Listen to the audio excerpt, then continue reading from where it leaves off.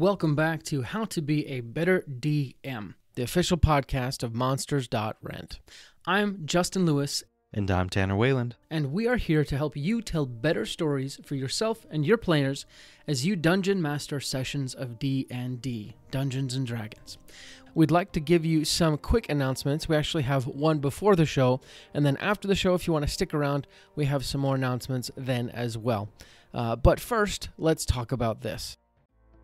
Tired of being alone? Are you tired of not having any of your players understand you? Are you tired of never truly belonging? Well, you're in luck. All you need to do is join the Guild. The Guild is a unique and exclusive experience that is only open to Dungeon Masters. It is a full community focused on helping ease your DMing burdens. Want to meet other DMs? Join the Guild. Want to discuss your homebrew ideas with people who would appreciate it instead of just telling your cat? Join the Guild. Want to find a place where all your wildest dreams will come true? Join the Guild. Go to monsters.rent/guild and sign up today for free. Wait, that can't be right. Chuck, can you check this again? Is this supposed to be... What? Oh, they're serious? It's free? Oh, okay. All right. Yes, go to monsters.rent/guild and sign up today for free, even though they are crazy for giving this away for free. Common side effects may include burping, sneezing, laughing, breathing, hearing, listening, tasting, farting, critting, sarcasm, and in extreme cases, explosive diarrhea. Awesome. With that out of the way, we can get into today's show. Hello, and welcome to How to Be a Better DM. My name is Tanner Weyland, and together, we will learn about how to prepare the best adventures and environments for our players to enjoy. I hope you're all doing well in this new year, making lots of goals, and hopefully having a great start to the year. And you know what? Even if you're not, you can always do that anytime. You can always turn things around any time of year. Heaven knows that I've done that a lot. But we're not going to do any announcements beyond just jumping in at the start. So the topic today, it is family relationships in D&D. So what am I talking about? I'm not talking about who you play with, because, that's... I don't know if that's really relevant, whether it's a friend or family member you're playing with. No, I'm rather talking about created family relationships within the game. That could be two of your players' characters could be family members within the context of the game, or one of your players and an NPC, Whatever the context is, family relationships are, I think that they're such a potential boon for your campaign, and they can add a lot of depth that you wouldn't find normally. However, I've seen a lot of DMs kind of, when they're given the metaphorical golden goose of two players being like, hey, we want to be brothers or father and daughter or who knows what, right? When they're given that, I think DMs tend to treat it similar to any old relationship, they're basically just two adventuring party members in the end, right? And I think that that's a real missed opportunity. So today I'm going to be talking a little bit about how to prepare to get the most out of a familial relationship within a campaign. So first off, I would say that a family relationship, it's not just flavoring for the campaign. It is a dynamic. And what does that mean? I mean that it is kind of a tool through which you can do a lot of cool story arcs, have a lot of fun times. But similar, we've talked about this before in past episodes. When you're creating characters and finding out backstory, there's always the chance that DMs will, underprepare or not get their players engaged and creating on their own, and maybe even not incorporate a player's backstory into the main campaign. And when that happens, all that work and all that potential kind of just goes out the window sometimes. And there's some campaigns where that's totally fine, right? Especially if it's a one-shot, you don't have time to really incorporate as much of the backstory. Or even if it's, just like a small homebrew 2 to 3 session kind of game. I think the more you can incorporate of a player character's backstory into the campaign or game, the better the better time your players are gonna have, and that's doubly true for family relationships. So now that I've kind of laid the groundwork, understanding that you can get a lot more, I guess the question is like how you should capitalize on it. So first off, I would say that an important part, or the most necessary part to capitalize on a family relationship and create amazing stories, is it starts in character creation. Now, you're probably thinking, Tanner, that's obvious. Stop talking.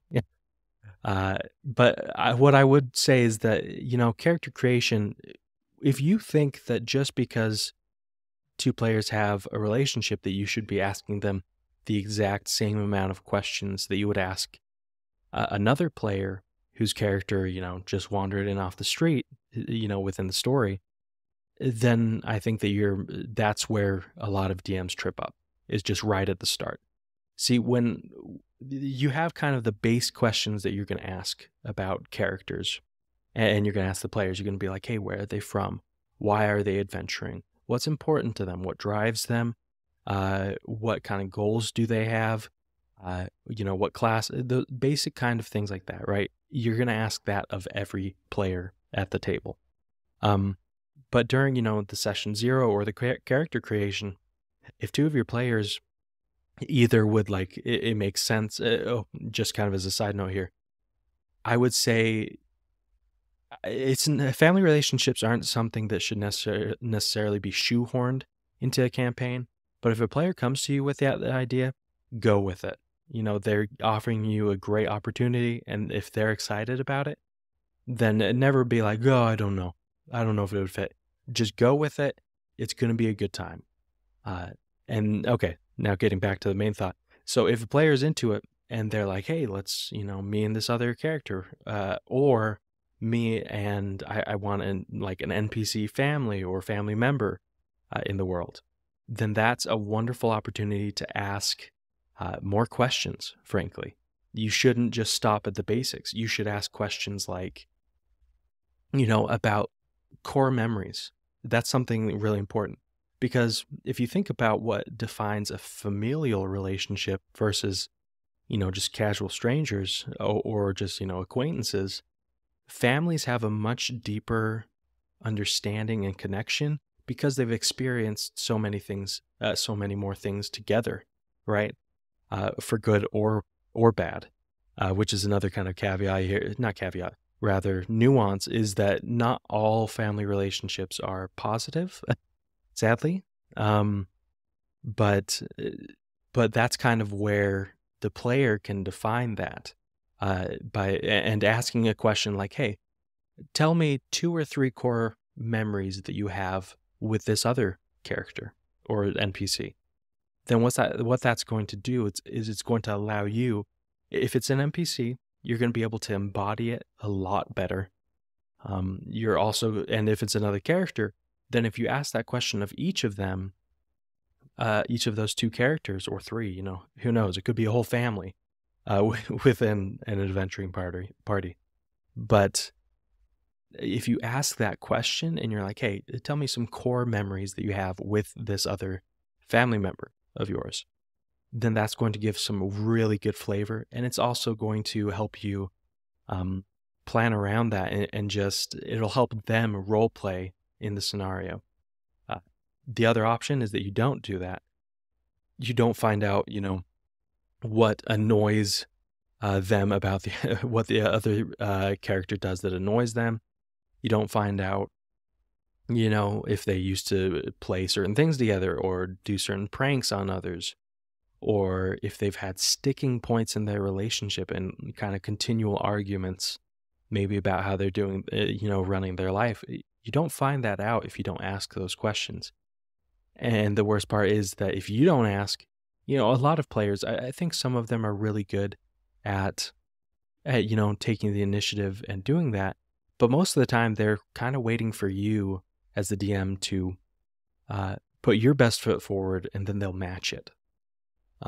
It's just it's kind of the mantle of the DM, is that the players will typically follow your lead in terms of how in depth to get with their character creation. So if you ask them the right questions about core memories, about, the nuances of their relationship, that gives them an excuse and also the motivation to find out for themselves. And then once you're in the game, you don't have to go crazy with, you will still plan, how to incorporate that relationship and that backstory into the campaign. But the players are going to do a lot of it themselves, right?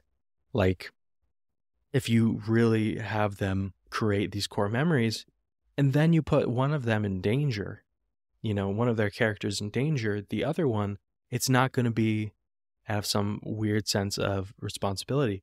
They're going to want to go save their family member, because they know that that's in character, and they've spent the time and gotten the motivation from you to realize how deep that relationship is. And then finally, I would say after character creation, it's just check-ins. Do check-ins regularly. We've said this so many times. If you do in-between session check-ins, then that's going to help your players keep in mind what that kind of relationship is like for them, that family relationship. And more importantly, and this is kind of what I want to close on, same as any adventure, if players have a relationship, and I would say even a friendly relationship, but certainly a family relationship in a campaign setting, what they can do is, whether you find out a goal from them, like as in you directly ask them, it's like, hey, if you had a goal for your relationship, or is there some development in the relationship your character has always wanted, you could ask that question. Another way to do it is just find out the sticking points, like I was saying before, between the two players, right? Or two characters, rather.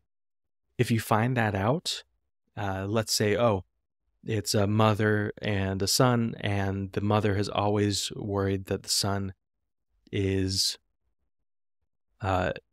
going to be happy once she's gone, because he's kind of very needy or dependent or something. I don't know. I'm throwing out an example here. But if that was kind of the dynamic, then a goal, whether the player tells you or not, a goal that you could kind of intuit and maybe work towards is helping that relationship change so that the mother realizes that her son can make it on his own, and maybe even forms like a romantic relationship with an NPC or something, to the point where there's that kind of catharsis of making up or seeing a hoped for relationship development come to fruition.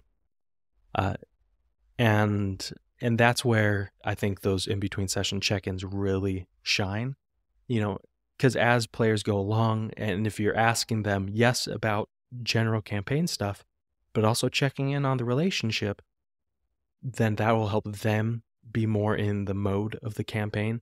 It's going to help you know what kind of developments and relational goals you could kind of push them towards, and that's going to make a more rich setting and campaign in general. So here's the great news, though. Some of you are thinking, not all of my players have, family relationships. True. Absolutely true.